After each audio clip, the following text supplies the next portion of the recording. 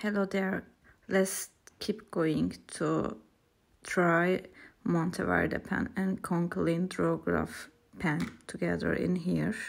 Before my line art, I drew my basic sketch with just normal pencil.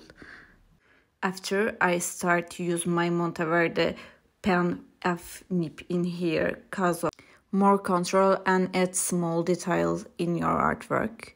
I mean my artwork, of course. After I add more contrast with my Omniflex nib and Conklin Duragraph Abalone Lights in here, as you can see that. By the way, I'm using as a ink in here White Preserve ink and Conklin ink together. Combine of two sepia tones, really awesome in there.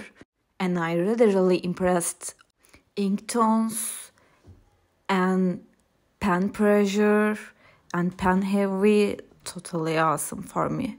Of course, writing too very enjoyable with use foundation pen and nib pens. But I guess I'm gonna keep using with my artworks all the ink kinda art expression. And you will see more private reserve ink artwork with me.